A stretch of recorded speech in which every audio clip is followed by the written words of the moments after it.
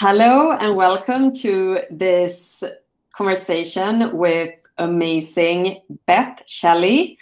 She is a wonderful woman and she has, I think, maybe the most experience with women's health than any person I have met. You started working with women's health 1985. That's right? correct. Yeah. So amazing. And you've done so much within the area of women's health. And I'm so happy to have this conversation with you today mostly about prolapse. Mm-hmm. So we'll go more into that. But I would love if you could start to tell us a bit more about who you are and your background. Sure. I'm very pleased to be here. And my journey began when I was in college. And at that point, I was already married and became pregnant with my first child, recognizing a lot of changes that go on in the body. As a physical therapist, I was interested, what can we do to help? And there was so little. This was in the 1980s. So very little written, very little research at that point, but I really did seek out whatever there was and learned more techniques so that when I graduated from college, I started teaching prenatal exercise. I love working with pregnant women in exercise and mommies and their babies to recover. I also began in my practice to see women who had things like sciatica or neck pain related to the pregnancy. Very quickly, they started talking about leakage. So I began to learn in the late 90s, or late 80s and early 90s about how pelvic physical therapy could help. Again, there was very little written, very little research, so we kind of taught ourselves. But I so enjoyed that group. I continued to expand into postpartum moms and then postmenopausal women, elderly women, even children and men. Now I see all kinds of people in my practice. But I also had, in the early days, women who would come to me and say, it hurts down there. And so the discovery about how the muscle can not only be weak, but it can also be in spasm. And the techniques that can be useful, just like you treat a spasm in the back, you can treat a spasm in the vagina. So that brought me down a different path. And mixed in with all of that is this diagnosis of prolapse and urgency frequency, urge incontinence. These are all things that tend to be buddied together. I began teaching locally here in the United States and then internationally. I have several chapters published in multiple textbooks. I have my most recent several chapters in a book called Facing Pelvic Pain, which is for patients and very comprehensive, that many different professionals contributed to, written for the patient. But also have done some research and continue to treat patients and teach at this point. Amazing. Wow. Yeah. So the all the knowledge you have gained and all the patients you have seen and all the practitioners you have educated, you have found a connection between the nervous system and the pelvic floor, right? Absolutely. Can you talk more about that? I think that's so exciting. It is exciting because it is coming from a place of clear research. And this research is about 10 to 15 years old around the sensation of pain. So we have new pain research that is helping us to understand better how pain behaves and how it is different in different people. But the really interesting thing is that it is not only the sensation of pain that we're realizing behaves like this, but many other sensations. The sensation of urgency and the sensation of pressure or heaviness in the perineum or pelvic floor, which of course is the thing that most people with prolapse say occurs. So that sensation is behaving and is responding as we are recognizing the sensation of pain is responding. And as you know, the body is way more complex than 1 + 1 = 2. Yes. Right? There's many factors are going to influence what comes in the end. How you feel is related to many sensations and many factors and many issues. And some of them we can change and some of them we can't change. And some of them have resulted inadvertently in a change in our nervous system. So this is what I would like to talk about, the thing that I call the sensitive nervous system. The medical diagnosis being central sensitization. Yeah, please tell us more about that. The sensitive nervous system has increased ability to recognize things. And sometimes that's because it's on alert. Some of the sensitive nervous system is related to traumas, post-traumatic stress disorder, these situations where people are vigilant and aware. But sometimes it's not. It's more subtle and related to a sensation that has occurred over and over and over and over, like a chronic pain, or a chronic urge, or a chronic pressure. So how it starts, we don't completely understand. But one thing that would be helpful is, how do I recognize it? How do I know if my system is sensitive? Well, one of the ways that I describe this is to think about the alarm on your house. Most of the time when people set the alarm on their house, they set it so that if something breaks the window, the alarm goes off, right? The alarm is firing. In the sensitive nervous system, the set point of the alarm of the body is set so that if a leaf hits the window, it goes off.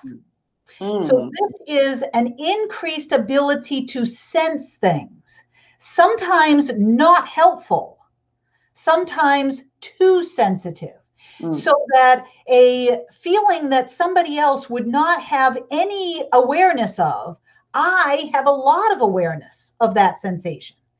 And one thing that some of your listeners might identify with is the fact that the doctor says the bulge or the prolapse is so tiny, teeny. And in my head, I feel this really big pressure, this really upsetting, really forceful pressure. Yes. But the doctor doesn't see it. The doctor just sees this little bitty thing. Well, one of the things I will say on a slight divergence is most of the testing that's done for prolapse is done lying down. Yes. That's not where prolapse occurs. No. So, isn't that crazy? Yes, it is crazy. If you can ask the practitioner to test you in standing. Yes. And especially test you at the end of the day in standing. And with pressure in standing at the end of the day, you're more likely to have them see the bulge. But even with all of that, there are still going to be situations in certain people where there just isn't a structural bulge that's very big. It's a small little bulge. The structure of your body is a small thing, but the feeling is big. So I would encourage people to separate that out. Sometimes it connects. Sometimes there is a medium bulge and a medium sensation of heaviness. Sometimes there is a big bulge and a big sensation of heaviness. But those things don't always go together, because sometimes there is a really big bulge, but you don't feel it very much. And sometimes there is a tiny little sensation or tiny little bulge, but you feel it a really lot. So they're separate. The feeling and the structure are separate. So then it's helpful to understand what things contribute to what you feel. And that's where we have this sensitive nervous system. One of the things that does appear to connect to the feeling of the bulge is urgency. So this thing called urgency, the definition of that is a very strong sensation that you need to empty your bladder that is difficult to ignore. So you're running to the bathroom, running to the bathroom. And then when you get there, it's a tiny little pee. Yeah. Yes. Why is this happening? Well, this would be a whole nother discussion, but I would urge people to learn about how to treat urgency, there's lots of things you can do yourself to make urgency better. I will tell you really quickly, it is okay to ignore the urge to pee. It is not okay to ignore the urge for bowel, but it is okay to ignore the urge for pee. And oftentimes that's part of the treatment. If it has only been 30 minutes since you went, you don't have to go again. There's not enough in there. You got to teach your bladder, be quiet, I'm fine. But there's more strategies than that. So this urgency is part of the nervous system that says, oh my goodness, I'm really sensitive. But there's other things too, where you have a small bump, a small twist of your ankle, and it really, really hurts, and it hurts for a long, long time. People who have a dental procedure, and they need more and more and more Novocaine. Sometimes there are other conditions that go with it, like irritable bowel syndrome, or interstitial cystitis, or fibromyalgia. These are all buddies of the sensitive nervous system. So I wonder if that is the case, what then can you do about it? Yeah, right? yeah, exactly. Yes. So some people say, that's how I'm born. That's just me. That's the way I am. Well, that might be true, but it's usually a small percentage of people that it is unchangeable. So the reality is that our brains are so amazing that they have the ability to increase our awareness of things and decrease our awareness of things. Yes. And my very best example of that is the bra. Okay. When you first put your bra on, it's pretty uncomfortable. Oh my goodness, you think I'm going to be able to live with this every day? You know, when you were a kid and your mom said, you got to wear this thing, and you're thinking, oh, it's so uncomfortable and I don't want to have it on. And as soon as you can, you take it off. Right? So that's the way it is in the beginning. But over time, the nerves that are in this area, right, where your bra is, those nerves, they begin to desensitize. They begin to calm down. Now, you can still tell you have a bra on. So if you think about it, yes, I feel it, but it doesn't take up your every moment. Right? It's in the background. Your brain, your subconscious brain, has quieted those sensations. So that's so interesting. Yeah. Yes, we have the ability to make them more or make them less. Now, what makes them more?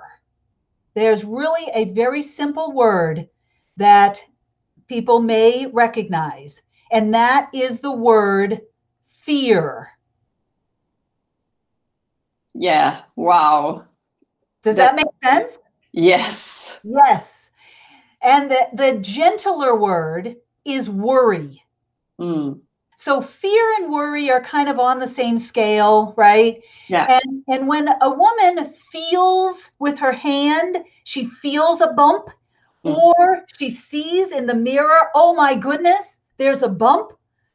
There is a worry at the very least, if not a fear. And oftentimes, I'm sure you've heard other people say this, they feel like, oh my goodness, I have cancer, right? It's a tumor.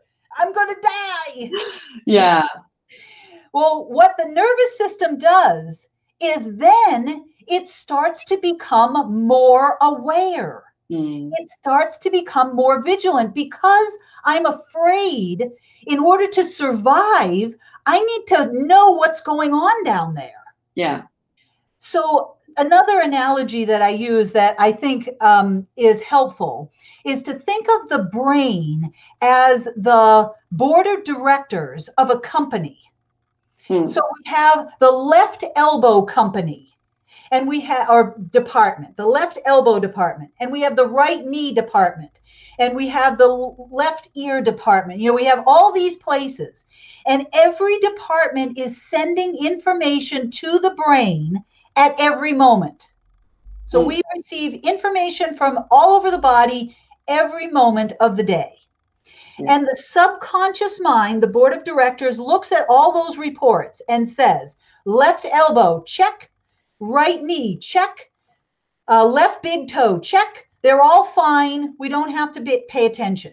But when there's a problem, then it sends a report to the president, your conscious brain, and it says, your right toe is hurting because you just stubbed it, right? So then the brain says, okay, we got to act. Well, when there are reports coming from a certain area, like the vagina pelvis, so the vagina pelvis is sending a pressure. I feel a pressure. I feel a pressure. I feel a pressure. The board of directors keeps sending that to the brain. And ultimately, the brain says, look, this pelvis vagina department, this is a problem department. I want to receive the reports very often, and I want them to come straight to me. No stopping at the board of directors. So you see how that just escalates over time, over our concern and worry. We get more and more awareness of what's going on down there. It is not normal to think about your vagina all day. No, I know. And it's so horrible to do it. I was there, and to kind of break that cycle, it took me months. And then, you know, I had like 1 minute where I was not thinking about it, and I celebrated because that 1 minute was so amazing. But then I was back in my thinking about it. And then next time, 2 minutes. But I've never experienced that before, how you can think about a body part so much, like be so aware all the time. It is true. And what you said is perfect, because reversing this is very slow.